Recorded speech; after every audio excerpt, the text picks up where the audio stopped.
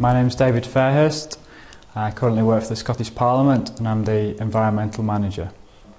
I'm responsible for trying to understand what the environmental impact is that the Parliament has. So the Parliament is taking very seriously the amount of energy that it uses. So we've set ourselves quite challenging targets to try and reduce the amount of energy, the amount of electricity and gas that we use. So we're putting in initiatives all over the place to make the lighting more efficient, to make sure people turn off their PCs at the end of the day. We're looking at things like boilers that we use and all sorts of things in ways that we run the building to make it more efficient. It's quite a young organisation, so it's quite positive.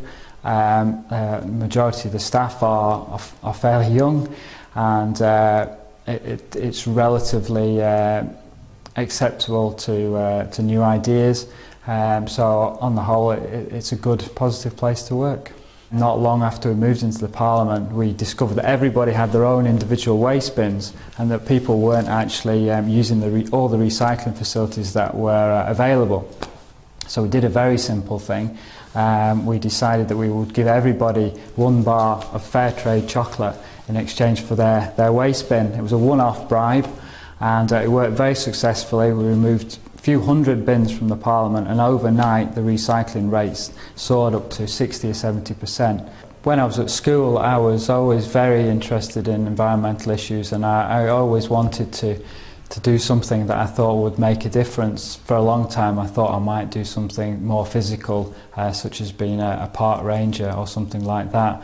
But then at university I discovered there were other options. There were kind of more policy, more strategic jobs that were available that would allow you also to make a difference rather than just out there in the cold getting your hands dirty all the time. For quite a while I considered being a vet and seeing if I could get the relevant qualifications to become a vet. But I spent a week doing work experience with a vet and decided that it wasn't for me. I wasn't too keen when we had to put a few dogs down and things like that. That really wasn't decided for me. So I moved away from that and ended up doing the environmental science degree instead. At university, at the University of Stirling, I studied environmental science, which is a degree which helps you understand how the planet works. I wouldn't say I got a huge amount of guidance, because back then I don't think there were that many recognised career paths. In the 80s it wasn't a huge concern. Environmental issues weren't the huge concern that they currently are now. I did things like biology and chemistry, which put me in good stead for the degree that I later did.